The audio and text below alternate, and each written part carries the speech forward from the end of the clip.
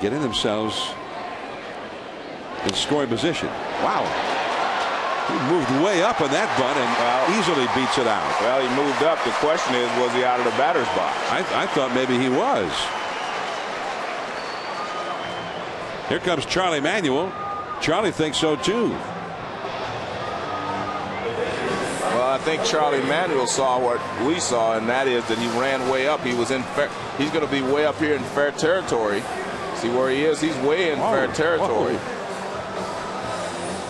When he drops that ball down, and you can clearly see that the batter's box is behind him. Now the question is, did Charlie ask him to get help?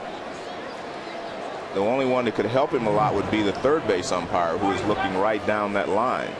Well, we're going to take a look at Castillo. We showed you where he was, he's out of the batter's box. See where his foot is, it's out, both feet are out front of the batter's box. That means you're out of the batter's box when he made contact. He should have been called out.